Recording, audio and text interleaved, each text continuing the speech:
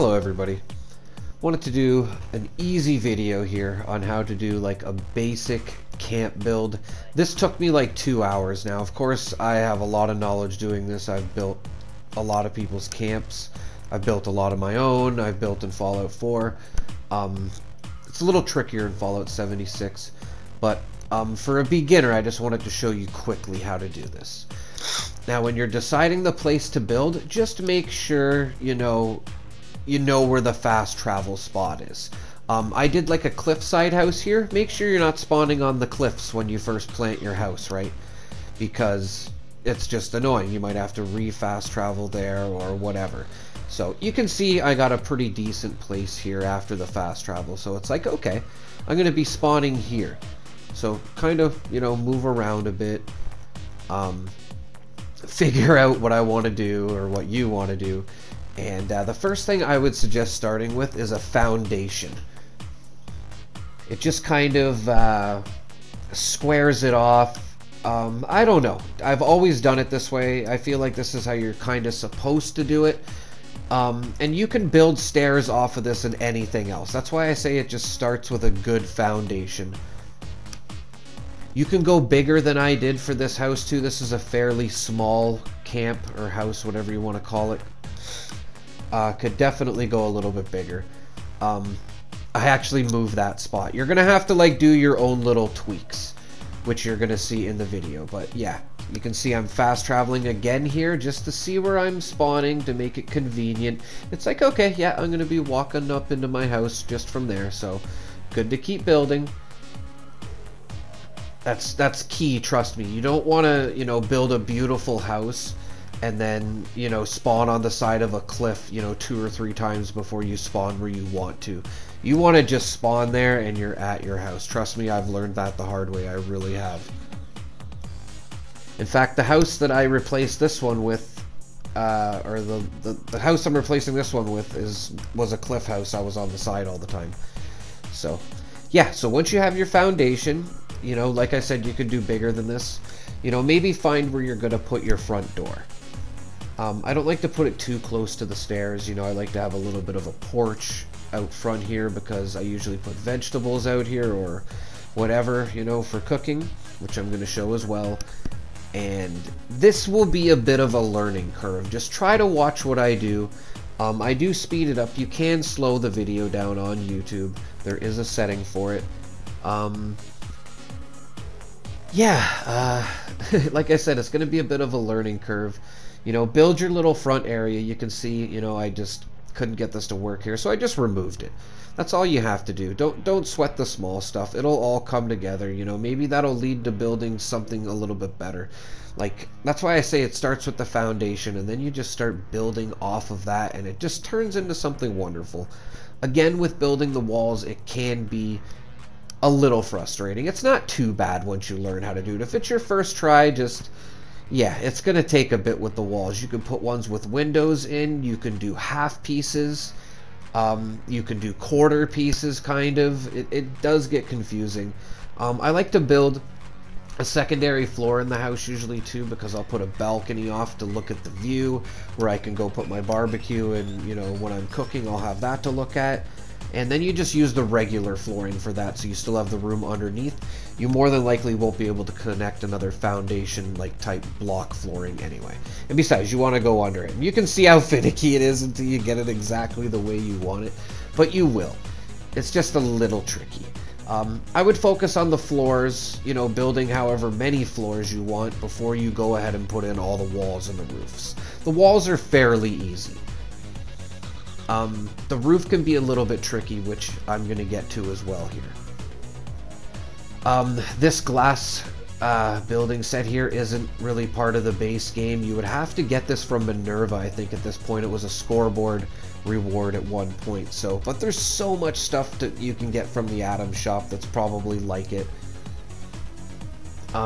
That's why I'm trying to stick to the basics here. But I did want to do that glass, and you can see I did 2 half pieces because the full piece has the metal at the bottom, which I didn't want to restrict the beautiful view that we have here. And that was a reason why I did put the glass over there. You might not have it, you might not be able to get it. It's just the way I wanted to showcase it. Now the roofing, you can see how I do the quarter pieces here. You don't need to do these. You can just do a flat roof. And it'll pretty much just let you put a wall up there too. You might have to remove a flooring piece to get a wall piece in, or sorry, a flooring piece to get a wall piece in, a roofing piece to get a wall piece in, stuff like that. But I wanted to suggest if you're going to do the quarter pieces, so you do have like that point on your house, so it kind of looks, you know, symmetrical, I guess, for a house anyway. Not that, you know, there's any certain way to build a house anymore. Just have your roof flowing one way. You don't want to have, you know, the point coming one way and then the point of the house coming another way. It will not work out. There will be a piece that you will not be able to put in eventually. You see how the wall or the roof down there before this bedroom pieces I'm putting in here are the same direction as I'm putting these roof pieces in right now. That just makes it so much easier, and I'm going to show you what could happen and why it does make it a little bit easier. We're going to get into that as well. I like to put like plants at the top here. These ones are actually perfect for it, just so you know, you can guide yourself down the stairs a little bit better. Makes it a little bit easier. Little tricks like this you're going to pick up on your own, everybody. Like, really, it's just building the shell and then you doing whatever you want with it. You have to make it your own, right? Always starts with a door too. I knew that I wanted to make that my balcony, so I put a door there. Now, if you're on a cliffside, be careful. You're definitely going to want to put some defenses up there, or fences, whatever you want to call them. These are basic ones that you can get. I think if you go to White Springs, you might be able to buy them off a vendor, or just vendor hop. You will find them in the game. It's in the base game. These are, you know, a barricade that basically isn't, that you can get from the Atom Shop. You know, like I said, you kind of just have to figure that out on your own and what you want to put out here. But I would suggest something that stops you from walking off the edge, because it will happen, especially if you turn your back to it and you go to build like a roof piece and you can't get it in, so you back up a little bit. You'll fall off the cliff, trust me. Unless you're building in a power armor, and even then, it's going to be annoying. Like, you can put glass pieces out here. I like those ones specifically too, because then you can still see the view very nicely. And this is going to be the hardest part, everybody, is building this shell of the house. Decorating it is honestly fun. Like, I find that a lot of fun. You'll see I decorated this house all up at, well, as you saw at the beginning of the video. Yeah, I find that part fun. Building the house can be a little bit tedious, but not too bad. You know, if you've never built a house before, you'll be able to get this shell done from watching my video in probably an hour or so. And that's not really that bad if you're just looking for something basic. It's going to take that bit. And then I would assume you'll have fun decorating it. Maybe you're burnt out after you've, you know, built all the roof and the wall and the flooring. So just take a break. Go do whatever you want to do. Maybe play a different game, you know, whatever it takes. And then the next time you come back in here, you'll probably want to, you know, spiff it up a little bit. You'll want to put the stuff in there that you've earned from, you know, the score or the daily ops, or, you know, rare items maybe you want to display. There's endless possibilities. The camp basically says a lot about you, I think. Now you can see why the roofing can be a little bit tricky. Now, if you stick to what I said and keep the roofs all going the same way, because, you know, when you build an upper floor, you basically have two squared areas, right? You have one that's above the other, but they're still attached, right? But it's two sections, or one section, or two half sections higher, if that makes sense. Like, you see I'm putting one there and then two, it's that much higher than the other roof, right? Because where my floor is in this room is where the roof is in the other room. Now what I'm saying is those two different roofs you want to have going the same way. And then there will be ways around stuff that's going to slow you down here. This was probably the stairs that screwed me over. It was because it was above the stairs, believe it or not. This corner piece would not go in. So just moved it back and boom. And once you've done all that, everybody, you know, you have your shell basically. In a nutshell, this is your shell of a house. And that's pretty much all you need. You don't need anything huge. You can just basically, you don't even need a roof and walls, honestly. You could just put all the necessities in. Once again, I fast travel just to make sure I'm going to a good place. Now, Like I said, you don't even need the walls and the roofs, but there are some necessities that I'm going to get into that you definitely want in your camp, like a barbecue. You might not be able, you probably won't be able to get the one that I have there, but there's more plans for them. And these plans you pretty much get from the beginning of the game doing the quest. Like, you'll get a plan for Tinker Tom's workbench and an ammo bench, or sorry, a weapons bench. You want all of these. Weapons bench, armor bench, Tinker Tom's, a power armor chassis so you can work on your power armor, or a power armor station for your chassis, sorry. That's for making alcohol. You don't really need those. That's another quest. I haven't even done it yet. I wouldn't suggest turrets. They really don't do much, and they take up a lot of build space, as you can see right there as I was showing you. They take up tons of build space. I highly recommend not having them. Very rarely will your house get wrecked from enemies, and then you just go up to your little projector workshop thing there and fix it. It's not really hard. You're definitely going to want a power generator. I highly recommend that one. I've never gone over the use of 100 power. It's always worked for me. I suggest this one. Not just the little ones, because then you might run out of power. And you might need to find the plan for that as well, but it's all in the base game. 99% of the stuff I'm showing you right now is in the base game. Now, I wanted to show you a little trick on how to get the power into your house. Now, this is the basic walls that you will get for building. Now, if you put conduits on either side of the window and run a wire through it, like I'm doing here. Conduits are basically ways of attaching wires, and you want to run wire from your generator right there. So sometimes it can be tricky getting the power into your house. So I'm just showing you here's an easy way to do it. And then you can actually replace the wall with, you know, a full wall without a window, and it'll just be glitched through the wall. As you can see right there. It's beautiful. And then you have conduits in your house.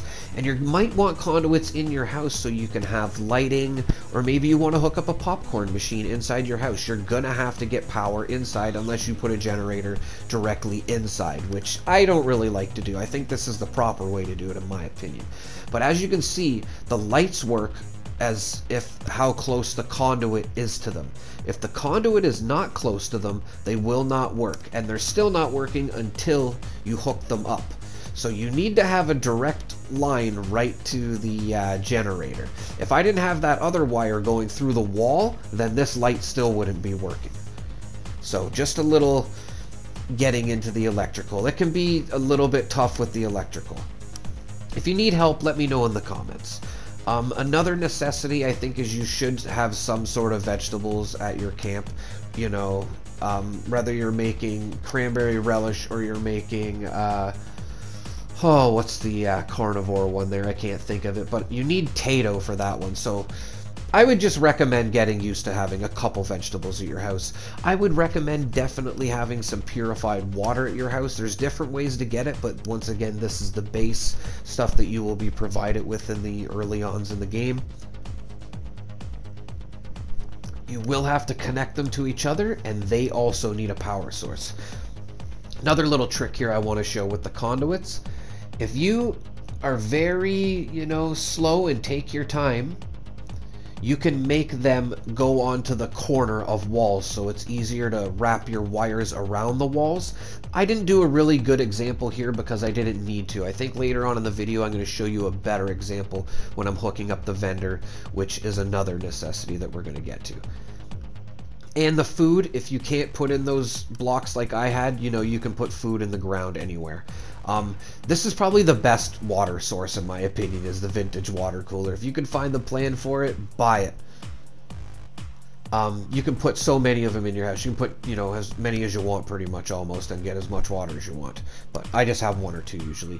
A sink, you will need to get this from the Atom Shop, or I think it is...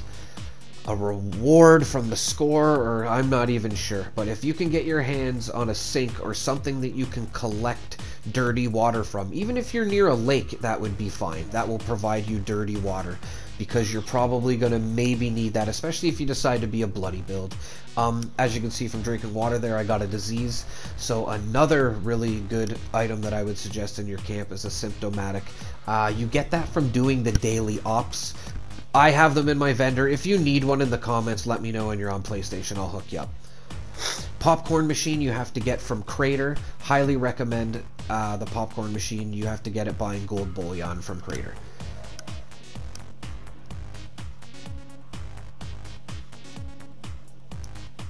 And yeah, we're gonna go through some other stuff here. I was like, what am I? I'm like, should I have deleted this part of the video? But no. So I'm just gonna get into some of the other stuff here. Resources like the turbo fertilizer thing, it isn't bad. It'll help you grow your crops faster, but if you have enough, you don't really need it. Another thing you would want is an ammo machine. I highly recommend having an ammo machine. It's just nice coming home collecting ammo. You can set it to whatever ammo you want, and you get that from Crater as well from gold bullion. You have to complete the Wastelanders quest. Collectron, another thing I highly recommend having. Put it close to your door, preferably, or like your, front door or wherever you spawn. That way, just when you spawn in, you can grab it very quickly. Another thing you can do is there's these piles of like aluminum ore, junk piles that are near your house as well. You can build a resource plant near them, but I don't think they're really that amazing. You only get like so much lead and so much acid from them, and it's kind of tedious picking them up. That's why I just go with the junk finder bot, whatever you want to call it, and the ammo machine. And that pretty much provides me with the junk. The ammo converter there too, it was an early scoreboard reward. I don't even know how you get it at this point. It's someone in the comments could let me know and I'll pin it for you. But you definitely want the ammo converter as well. And I will link a video on why it's a good reason to have it, and selling ammo is a good thing as well. And we're getting down to it now, everybody. There's not a lot of necessities. A bed I would highly recommend as well, because sleeping in it for 30 seconds, as you can see here, will give you a 5% bonus XP for an extra hour, which is, it's great, right? Why not? Just go sleep in there for 30 seconds. When you're an early level, it'll help you rank up a little bit quicker. Why not, right? A guitar, like these things you're gonna have to figure out, like, if you want them in your camp. Like if you play this acoustic guitar along with a lot of other items you can get in your camp, like you can get an arm wrestling machine, they all give you certain effects. Like the weight bench gives you extra strength for an hour. This reduces or regenerates your AP at 25% faster, I think, as I'm going to show here. Yeah, AP regen plus 25, right? So little things like this I wouldn't really say are necessities. You're going to figure out as you build your character what you would want in your house for stuff like that. Stash boxes are another thing you're going to want to have. Now you can put the regular blue one down, or pretty much anything else that's under stash box. Like I like to do the safe, and it'll be a stash box. Like any of these things under stash boxes, and definitely put a junk stash box. I think you don't even need Fallout First to put that down anymore. Display is another thing. Like, hey, if you want it in your camp, then throw it in your camp. Just be in mind that some of the things, like mannequins especially, take up a lot of camp budget. You can see that bar just going up. Like, watch it drop now. Just keep in mind your camp budget.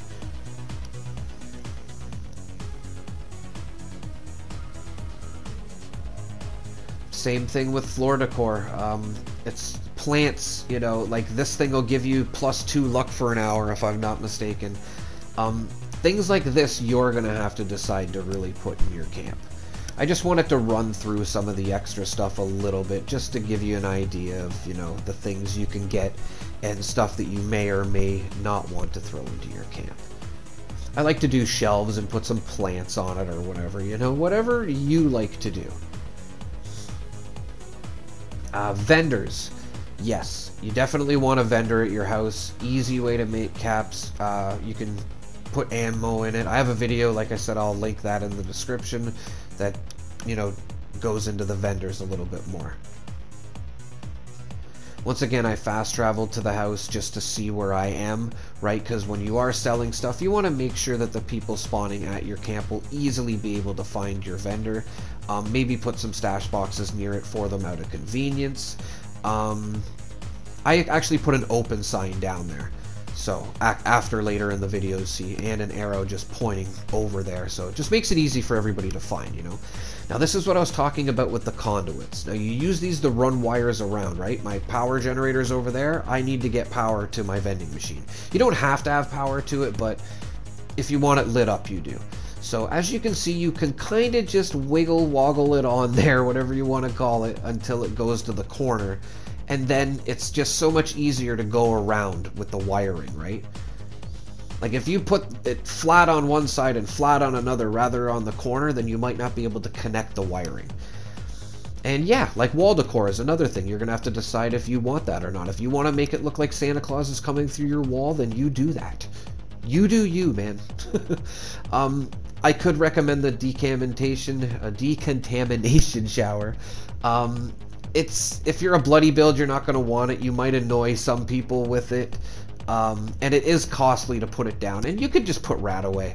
And of course, you also want a shelter because of the daily challenges. You don't even really need to put anything in it. I would just have it for the daily challenges, so people can get daily challenges, and so you can get them.